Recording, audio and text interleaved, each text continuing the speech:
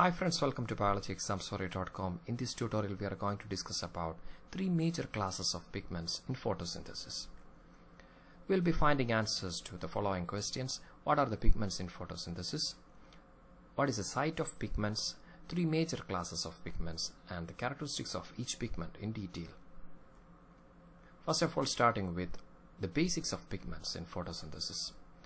Pigments are chemicals that can absorb light in the visible region. This is a visible region that is from 400 to 700 nanometer, and these pigments include chlorophyll, carotenoids, xanthophylls, phycoerythrin and phycocyanin. Chlorophyll is the most predominant pigment, that is why these leaves appear green. These pigments are located on an organelle which is called as the chloroplast in leaf. Inside the chloroplast there is thylakoid. This stack is called as granum and each unit is called as thylakoid. And this is an enlarged view of this thylakoid. This is a thylakoid membrane.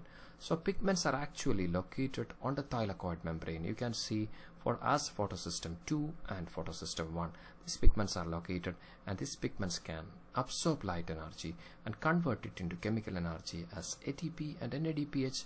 We call it as light dependent reaction of photosynthesis. So these are amazing chemicals capable of converting the light energy from the sun and converting it into chemical energy as ATP and NADPH, that is utilized for the formation of glucose in dark reaction or light independent reaction. Now moving into the details of different types of photosynthetic pigments. There are principal pigment which includes chlorophyll A, that is present in all plants, and also bacteriochlorophyll, that is present in bacteria. Accessory pigments include chlorophyll B, C, D, etc. Carotenoids, which is somewhat yellow or orange red in color, that includes carotene and xanthophyll. Then Phycobilins, the third class, that includes Phucoerythrin and phycocyanin. Moving into the detail of each pigment. Chlorophyll A. Chlorophyll A is a primary pigment in all plants. Chlorophyll A, the structure of chlorophyll A, you can see there is a central magnesium that is surrounded by 4 nitrogen atoms, and all together this structure is called as a tetrapyrrole or porphyrin head. The formula is 6C55H72O5N4Mg. This is a hydrophilic pyrrole head, and this is the phytol tail which is hydrophobic, that is embedded in the thylakoid membrane. And this 1, 2, 3, 4, these rings are joined by methyl group, and maximum absorption is in the red and blue region and reflects green light. That's why the leaves appear green. It's bluish green pigment.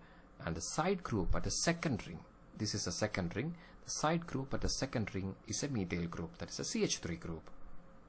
Second principal pigment, that is bacteriochlorophyll. In bacteriochlorophyll, which is primary pigment in green and purple sulfur bacteria, the formula is C55H74O6N4Mg. It's a reddish purple pigment with the side group in the CH3 position. It is having CH3C double bond O. In the first ring, the maximum absorption is in the infrared region, that is greater than 720 nanometer. Now accessory pigments. Accessory pigments, first one is chlorophyll B, that is present in blue-green algae and also in all green plants. Chlorophyll B is same as that of the chlorophyll A, except that in the second ring, the side group, instead of methyl group in chlorophyll A, it is CHO group in chlorophyll B. The formula is C55H70O6N4Mg. The rest is the same. Maximum absorption at red and blue region and reflects green light.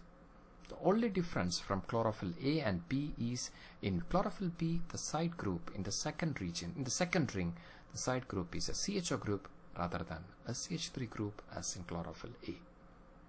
Now the second class of pigments, that is accessory pigment, that is the carotenoids. It includes carotene and xanthophylls. Carotenoids are accessory pigments in all plants. Beta carotene is an example. C40H56 is the formula.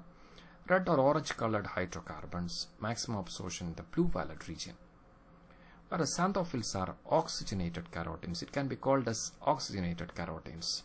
Example is lutein C40H56O2. You can see that this is oxygenated.